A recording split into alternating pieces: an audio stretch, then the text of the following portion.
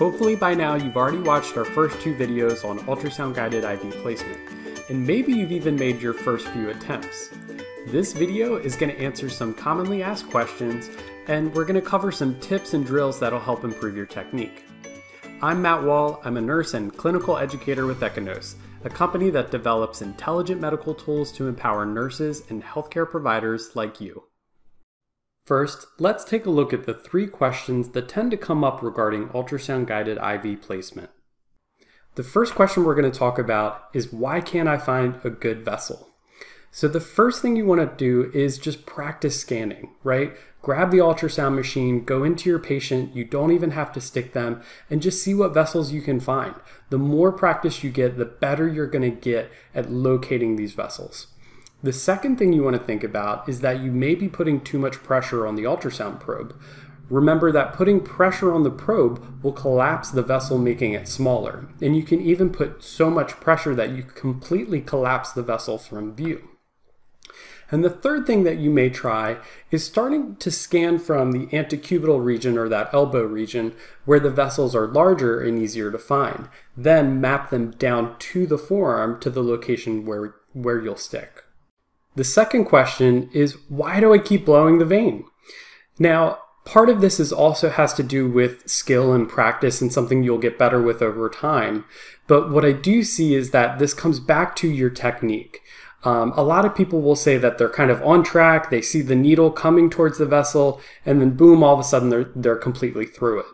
So this has to do with really refining the technique of that, advancing the probe and then advancing the needle.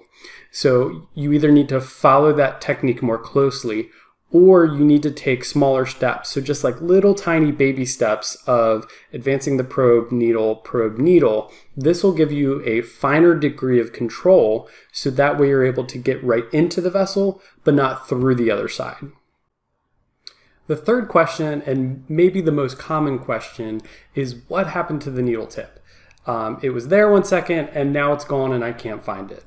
So one thing that can really help with this is anticipating the trajectory of the needle. So if you kind of see it enter the surface of the skin and then you're slowly advancing it, but then you lose it, if you have a good idea of where that needle tip was moving, then usually you're able to kind of find it again and locate it.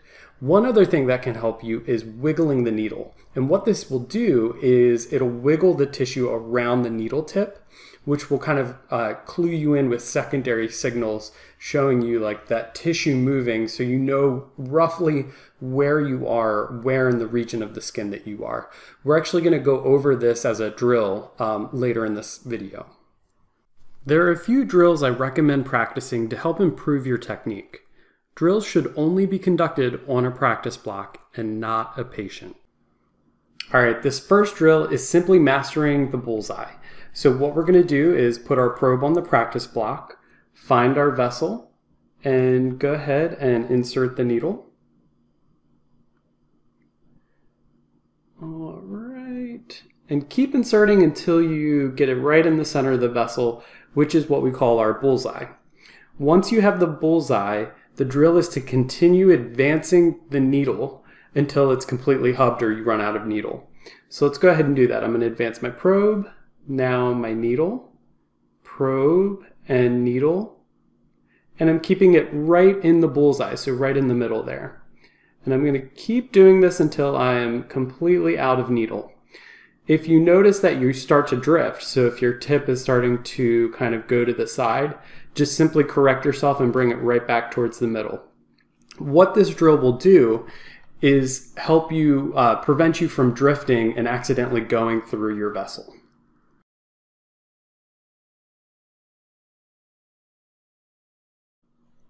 Alright, this next drill I call an angling drill.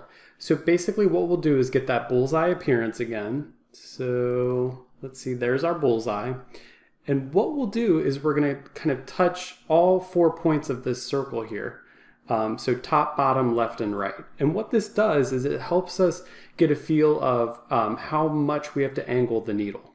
So starting in the middle, I'm going to raise the needle tip and touch the top of the vessel. Now back to the middle and Let's touch side to side. Back to the middle again. And now let's touch bottom. So you really start to get a feel of how much you have to move your needle to really change your position. And this can also help if you find yourself out of course to the vessel. You're able to kind of course correct by angling the needle.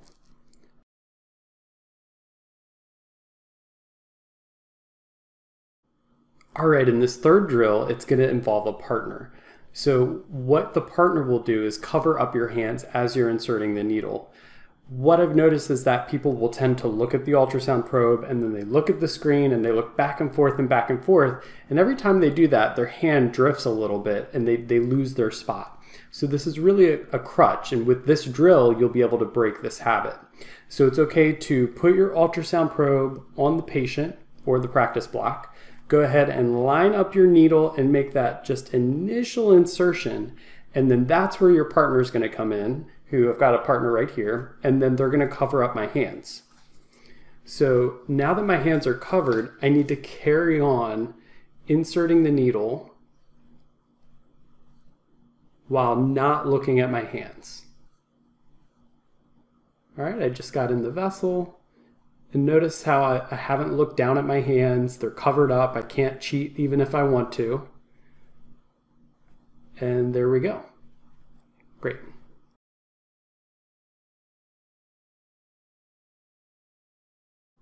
This next drill is a course correction drill. You'll notice sometimes when you insert your needle, you don't end up directly above your vessel. But this doesn't mean you have to scratch the whole attempt. You just need to kind of adjust your course or your angle of approach. So what I want you to do is place the probe back on the practice block here, center your vessel. Now, normally we would be inserting our needle directly in the middle of the probe because that's where the vessel is going to be. But this time we're intentionally going to insert the needle all the way to the left or right of the probe. So it's going to make us come in at a funny angle. I'll go ahead and do that now. And there you can see the needle tip. And at this point you might say, oh, you know, I'm completely off course. I should just start over. But instead, you're going to practice navigating to the vessel when you're coming in from a strange angle. So we'll do that. I'm advancing the probe. Now I'm advancing the needle. Okay, advancing the probe. And the needle tip is there. Probe.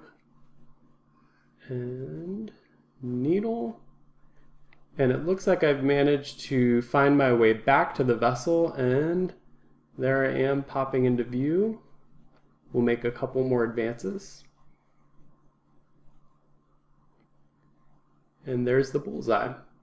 So you're able to see that even though I came in not directly above the vessel, I was still able to course correct and get back to the vessel for successful IV placement.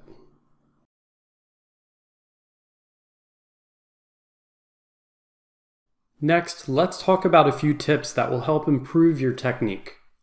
All right, my first tip for you guys is around preparation. So you first want to make sure that your patient is prepared, right? You need to get that patient buy-in. So this may be a new procedure to them, so really work with them, explain all the steps that are involved, so that way they're comfortable. And if they're comfortable, it's going to make you a lot more comfortable. And then the other piece of this is making sure that you are prepared yourself.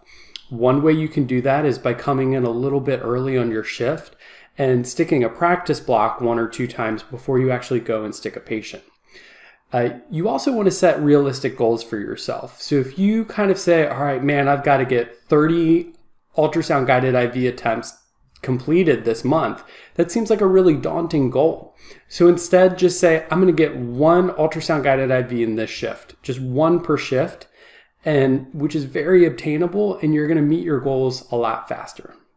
All right, the next tip I have for you guys has a very technical name. I call it the wiggle technique or the wiggle drill. So basically what it helps you do is locate where your needle tip is.